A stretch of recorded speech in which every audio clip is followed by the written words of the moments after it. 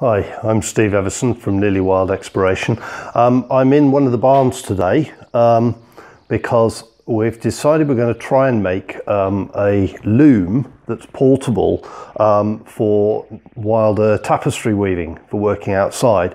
But it wants to be up on a stand, like a sort of an easel, so that we can engage other people. We've tried it at the Countryfile show and it worked really well, so we thought we'd try and make something a little bit more permanent.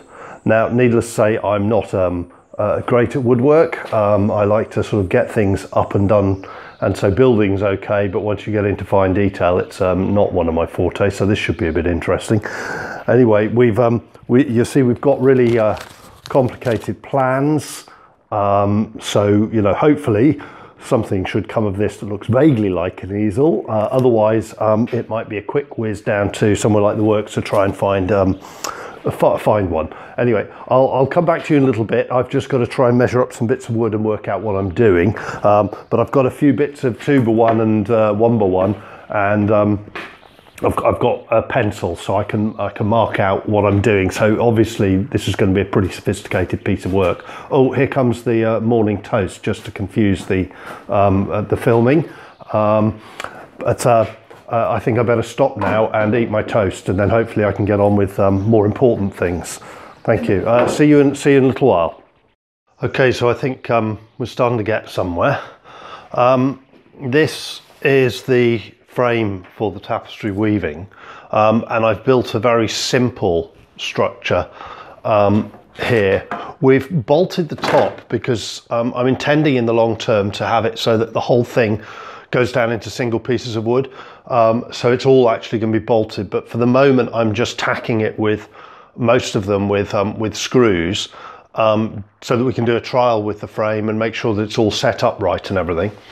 What we're hoping to do is, assuming I've got all my design right, which is highly unlikely, we're going to have leg extensions which can go onto the bottom of the frame here, and they will be have holes drilled at even distances on both pieces of wood, so that we can attach them by 2 bolts.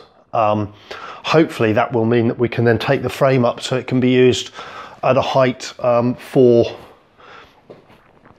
weaving when you're standing up. Anyway, it's all a bit of a work in progress, and obviously we're just kind of making it up as we go along, really. But hopefully it'll start to take shape, and I'll show you a little bit more in a little while.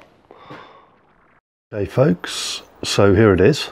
This is the frame that we made from that scrap of paper. You'll see I've built it so that it can partially come to pieces. Because this is the first version, we haven't made the whole thing to come to pieces because we may need to alter it. But in brief, what we've done is made it so it'll carry a frame. As you can see, the frame comes out. We've put these pieces in behind the bars just to hold different size pieces.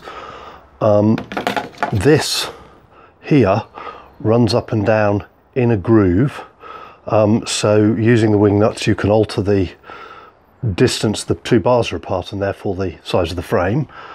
And then we've put these leg extensions on, which again you can alter the heights, but also importantly you can take them off, so it means that you're not having to carry quite such an awkward thing around. If we want to and decide that this is going to work, these ones are already bolted, so you can see we can take those out. All we need to do is replace the screws in there and the screws in there with bolts, and then the whole thing can come into pieces, which will be able to be carried in a bag. So considering we had that idea last night, and I've spent probably 3 hours just knocking this up, so not the most beautiful, but it's used lots of scraps of wood, tried not to waste. We had to buy the 1x1 because we didn't have any of that, but these 2x2s are all bits and pieces of offcuts and things that we had lying around. So yeah, there you are, our mobile tapestry weaving frame, which hopefully will work for going out and having some experiences outdoors with people, and hopefully be a little bit easier to carry around.